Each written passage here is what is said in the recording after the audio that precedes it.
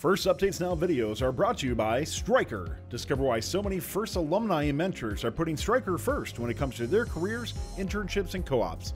Visit careers.stryker.com/first to learn more. As you guys may have been following on Fun and other outlets, literally everywhere, the amount of events that are being canceled or postponed keeps climbing, literally like even before the show started. So as is written, over 20 events have been impacted, and this is sure to keep increasing. There's been a lot of conversations around if championships is going to happen or what should happen to teams who do not get to play until after championships, or if teams should get a refund. But I want to spin this in a different way. If it keeps being postponed past championships, should first consider keeping Infinite Recharge for a second year so all teams have an opportunity to experience it fully. What are your thoughts, Justin? I don't think we should replay it necessarily. Like, I think it'd be interesting to see at the end of the year what percentage of teams got to play a single match, and B, like if they got to play one event, how many did they plan on going to? Like how many matches I guess ideally would have been played and didn't end up being played. But I think that I do think they're using the word postponed instead of canceled for a reason. I think you're going to get a lot of events over the summer. I think you're going to get some events in the fall. In general, I think everyone's going to get a chance to play Infinite Recharge, and I think everyone after months of competition. I think everyone will be looking forward to putting Infinite Recharge behind them and looking forward to something new in 2021. So when Tyler suggested this question, I thought it was actually super interesting to think about. I don't think I'd be upset to see it for a whole nother year. Now that being said, I think there may be some rule changes or maybe something that would still come out at kickoff, that would like be slightly different but not too different. But yeah, as I said in the TVA game day chat, it's just this season will always have just like a giant asterisk after it. It's just there's so many teams that won't be able to compete, won't be able to qualify for 2020.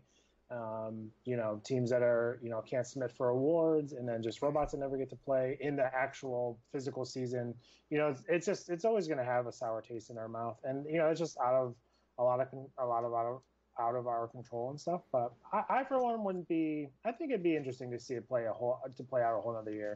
But by that point, I understand that it'll just be a lot of the same old, and just would kind of be tired of the same game. But sports things never change. So, but this is my thoughts, Tyler.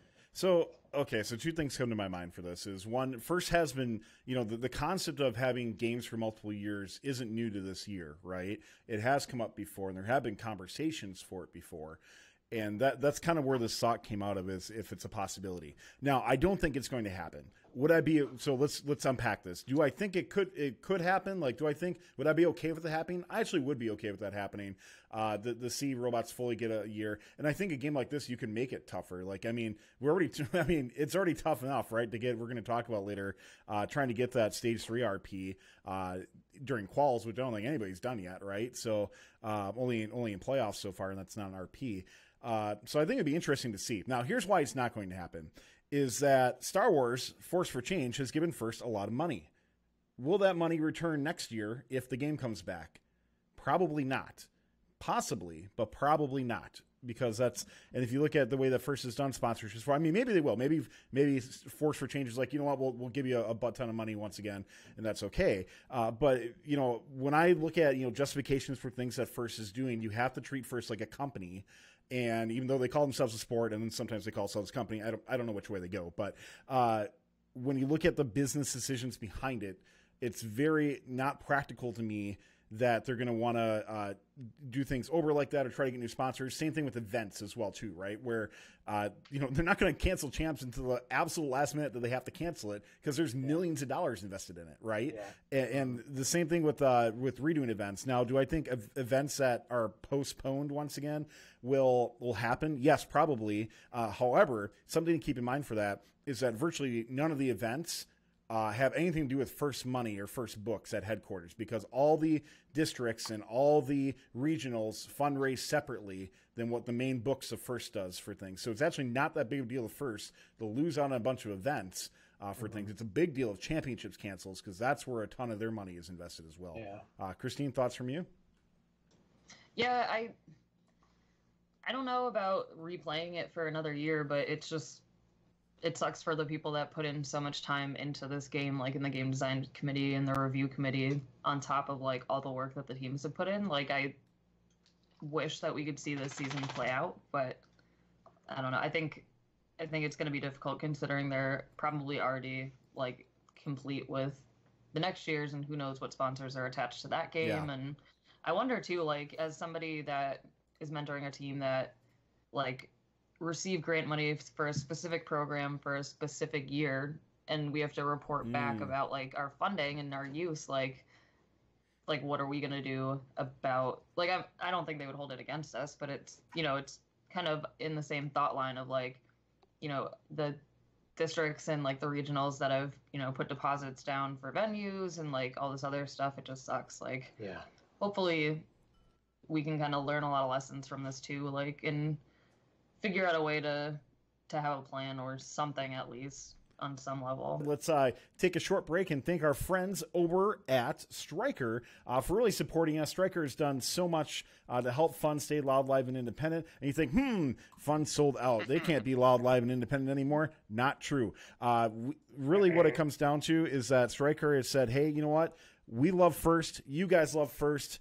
And we just want to bring some people on board, pay them a ton of money, and support them being in First. How does that sound? And you know what? We've vetted quite a few sponsors before. We haven't taken really any on board to this magnitude that we had before, and we're very happy we have, because Stryker has really come through in being big for us and being big for First, and just supporting so much in the First community. So go check out, they have a Stryker's Careers blog, or you can check them out at careers.stryker.com to learn so much more about what's going on. So many positions and jobs. If you watched Intimidation, we were trying to find me a marketing job over there, and there was like 60 of them available just in Michigan, and then like another 100 available worldwide. So so I might be looking soon. Who knows? Hopefully my boss isn't watching right now. So with that said, go check out careers.stryker.com if you want to learn more about Stryker and their just gorgeous facilities that they have all the way around the world, and how they will support you being in First. Love them so much. Thanks a lot, Stryker, for allowing us to just, you know, do crazy ad lib ads as well too, because they're just chill with everything we do, and we love them for that. Thanks a lot, Stryker. Christine, I think you nailed it on the head. It just sucks. Like, I mean, that's really what it is, right? This is a crap sandwich for everybody. Yeah, and honestly, I think the biggest crap sandwich being served is like probably to Frank right now, because he's trying to probably juggle like all the like flow of complaints and like panic that are coming in, and then trying to figure out like what the upper like level people are doing, and on top of that trying to like siphon in information about like school districts and different countries and travel bans and this and that, and it's like I could not imagine the pure chaos going on at headquarters right now, and I can guarantee that they're just trying really hard to like figure out what the right decision is, but hopefully we'll hear from them soon. It still would be nice to hear it sooner than later, though. I mean, I do empathize with that. I really do. But on the other hand, you have tons of customers that are waiting to hear from you. Absolutely. Things. And you know, there's been that website that finally got updated today on some of the list of cancellations. But once again, the cancellations are coming out from all these different sources and all these different ways that they're coming in, and it should be centralized all through First. First should be the only place.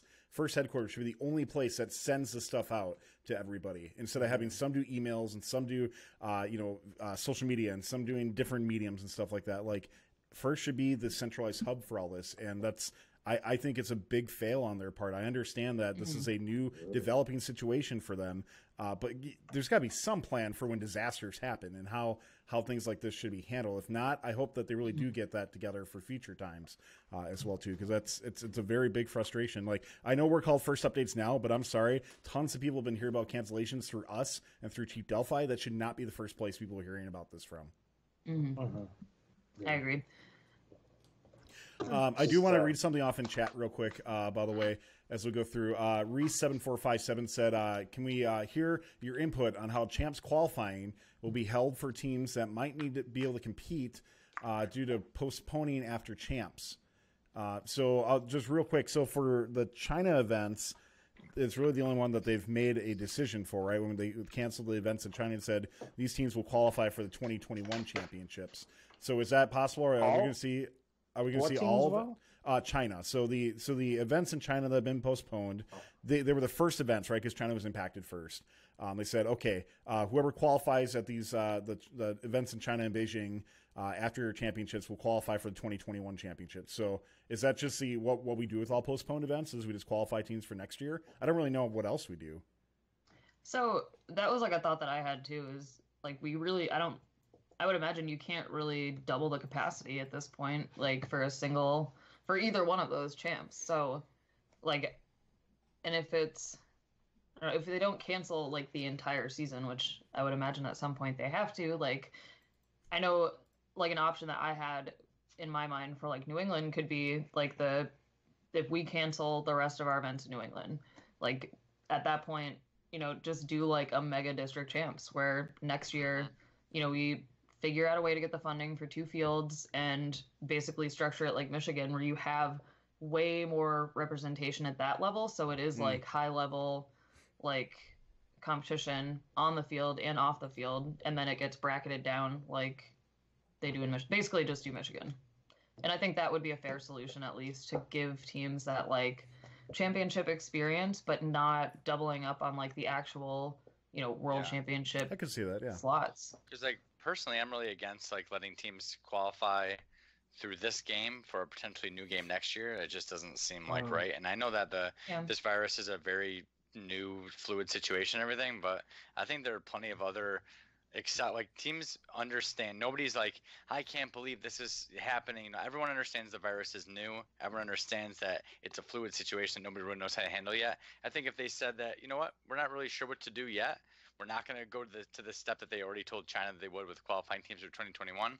I can imagine just go to super champ or super districts like Christine had said. Do some sort of festival in the fall, something over the summer. Just say there's no champs and we'll just hit it again next year. Like I think there's a lot of options that don't involve qualifying 70, 80, 90 or more teams to the 2021 championship before the 2021 kickoff. Just seems kind of bizarre to me. Yeah, that's a great point, Justin. I didn't really think about that, about qualifying teams for a different game. But yeah, so what's like damage control here, And I think that's a great way to do it at this point is we don't know, but let's take what we got at the moment and we'll go from there. Because yeah, it would seem a little unbalanced, right? So this year you can fill all these empty slots with a bunch of waitlist teams. And then next year you might have a lot of like overfilled spots for teams. I think everybody needs to digest it a little bit, and then we'll just go from there. But we'll have to see. Yep. All right. Well, we did have. Go ahead. Sorry. I was gonna say my last thought on all of that is I think everybody just needs to like relax and wait and not stress over what they can't control. And we just gotta kind of wait. There's a lot of money invested, though. Lots of money invested. Yeah. Dude, I know. Trust me. Waiting to see if we can get a lot of that money that we invested back. And I'd love to know what if there's the fine print on what you signed. Like, is there stuff in your registration? Yes, it says you do not get a refund. I can't read it verbatim right now, but it says random acts of God and stuff like that do not constitute a refund. Well, it's the same thing when you go on cruises or whatever. This stuff unfortunately happens. I can't buy travel insurance through First, but yeah. Right. Thanks for watching. If you want more fun content, be sure to subscribe and ring the bell to be notified about our latest videos. You can also directly help support Fun by visiting our Patreon at patreon.com/firstupdatesnow or by subscribing at twitch.tv/firstupdatesnow. Thanks to all of our co-executive producers on Patreon and Tier 2 Plus subscribers on Twitch, keeping Fun loud, live, and independent.